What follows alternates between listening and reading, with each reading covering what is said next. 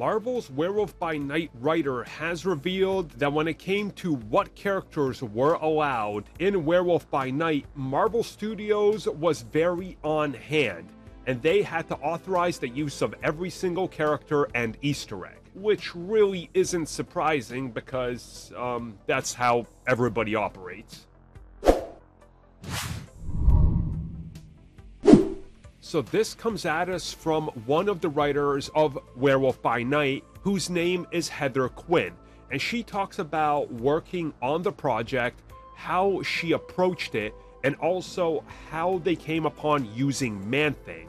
And essentially what she reveals is they started from the ground up just understanding the basics of what the Halloween special at the time was all about.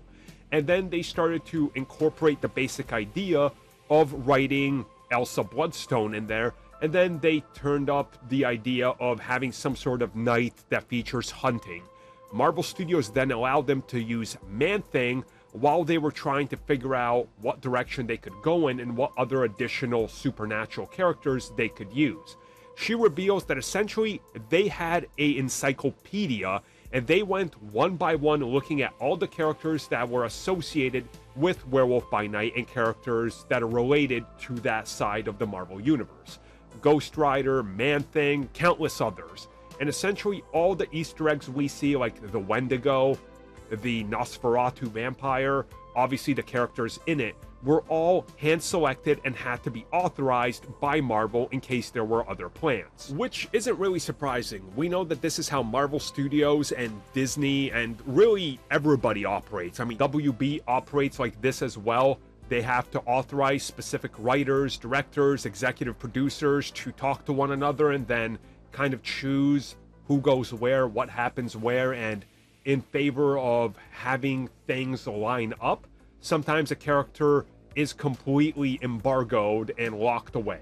Again, we keep hearing that Ghost Rider is one of these characters, and there was early reports that he would be appearing in this, but ultimately we know he didn't. So it's probably one of the characters that got the cut, but at the same time, we know that they were authorized Man-Thing because there's plans for the character. So I guess it's one of those scenarios where you win some, you lose some, and ultimately I think Werewolf by Night, one of my favorite projects from Phase 4, I think turned out exactly how everybody hoped it would turn out. Probably better than most people thought it was going to turn out, honestly. So I think things worked out for the best, and having some other characters that they might have requested probably could have hindered the end result.